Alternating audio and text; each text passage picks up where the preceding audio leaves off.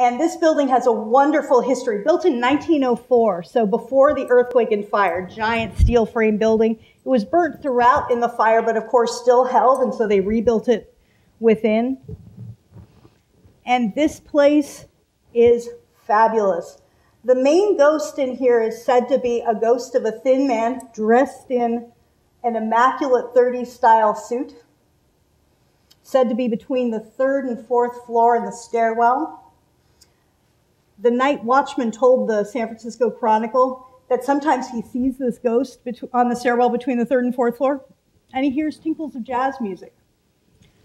That's because he's probably the most famous person to ever work in this building, and he worked for the Pinkerton Detective Agency and became a big mystery writer and learned all of his mystery writing and his hard-boiled detective background from working at Pinkerton Detective Agency in the Flood building. Does anyone know the author I'm talking about? Yes, Dashiell Hammett, author of The Maltese Falcon and the Thin Man series. So you can imagine a ghost of him, except it's said to be in his younger days, wearing a fedora and disappearing with a whiff of jazz music. And the quote up above, Dean of the hard-boiled school of detective fiction. Those aren't my words. Those aren't any local people. Because, in San Francisco, people tend to talk up things. That's the New York Times for his obituary. And this building also has other haunted spirits that are said to be in the building because it had an interesting past. Now, San Francisco was already a very large city in 1904. And that's a very large lot back here at the Flood building to have just empty at Powell and Market, right where the cable car starts. Why would that much space be empty in downtown San Francisco? And the answer is, on that spot used to be a hotel, which was one of the largest in the city, called the Baldwin Hotel. And the Baldwin Hotel was built in the 1880s. 6 stories high, and most of the buildings in San Francisco weren't steel framed. And so if you can imagine, mostly like maximum 3 and 4 stories. So to have a wood frame hotel 6 stories high on that entire spot, it was a giant hotel. What happened to that hotel in 1898? Any guesses? Pardon? Nope. What? That didn't take down an entire building. What took down this building?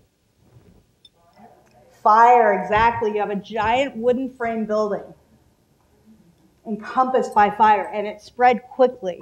And they know about, and this happened in 1898, they estimate that between 7 and 9 people died, but rumor has it as many as 20 people died in this fire. It just swept through so quickly. And you can see the shell that was remaining. By the way, these are both part of these photos are both from the library archives.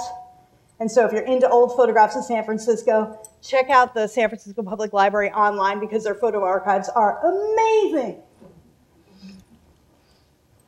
But yep, there's your before and after shots. And so late at night, the head of security has actually reported that in the Flood building at night, and it's a wonderful building. The lobby's open 24 hours, by the way. Definitely when you have some time walking up and down Market Street, just duck in that lobby. It's amazing. I go in there with tours of 50 people, and it's like loud, loud, loud, and then you walk in and it's just silence. And that night watchman has reported to the Chronicle that late at night he can hear all of a sudden the screams of men, women, and children all crying out and then being silenced at once. So, the Flood building.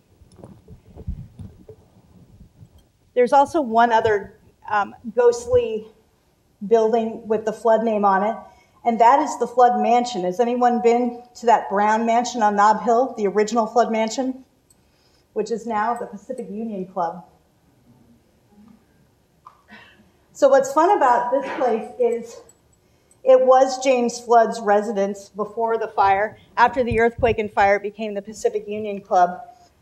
To this day, it's reported that there is a secret tunnel under California Street that goes from this building to where the Huntington Hotel is and the Big Four restaurant.